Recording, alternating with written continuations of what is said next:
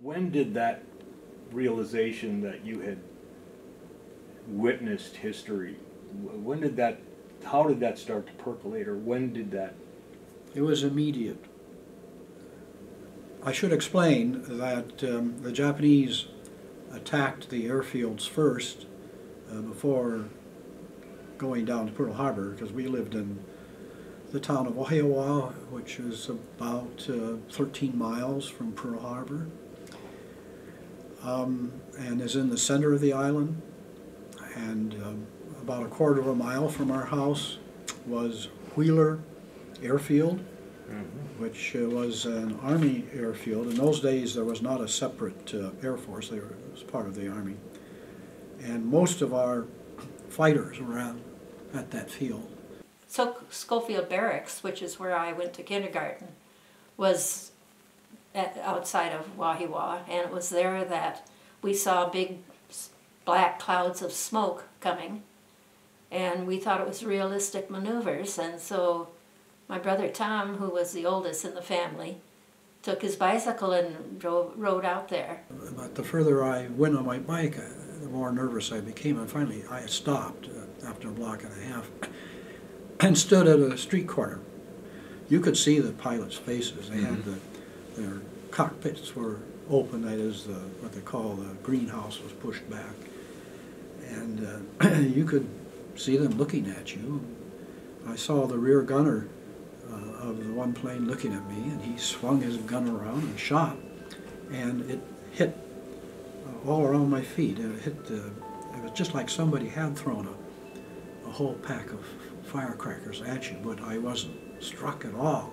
And I then immediately came back home and told my parents that we were at war, and they still didn't believe me.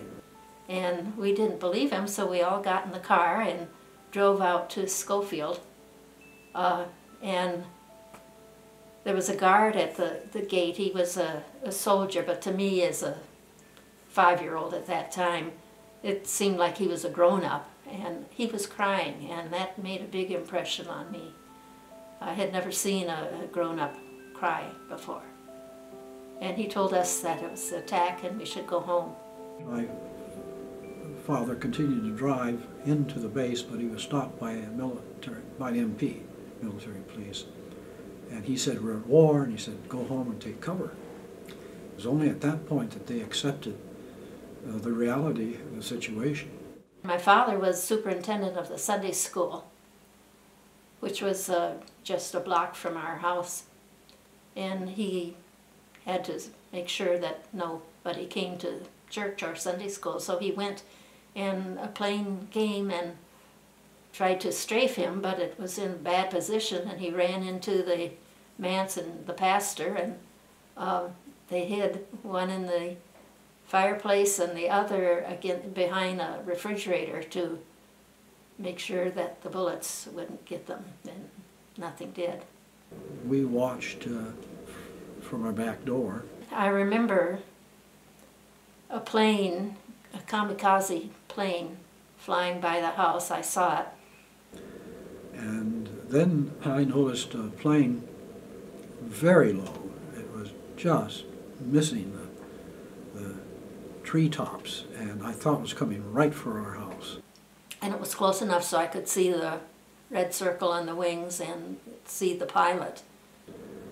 And before I could say anything, the plane suddenly turned to the right and then flipped over upside down and disappeared below trees about 2 blocks from our house.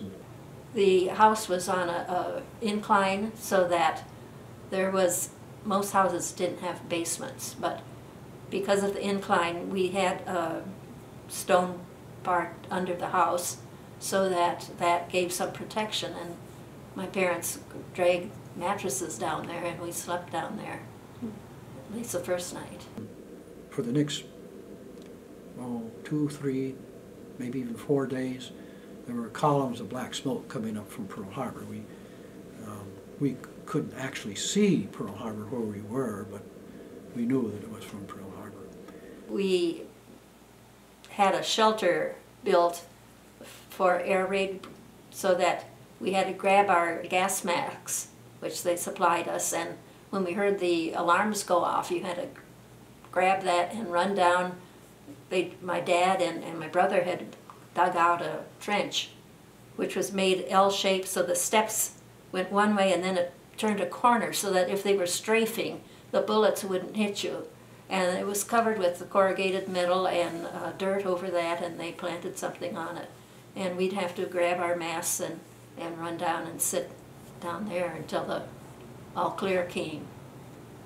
And I can remember Gordon, my middle brother, the 3-year-old, on his tricycle, pedaling madly to get to the hole in the fence so that he could get in and get his mask and get down. I volunteered as a messenger, as did all my friends. And we were issued helmets and gas masks.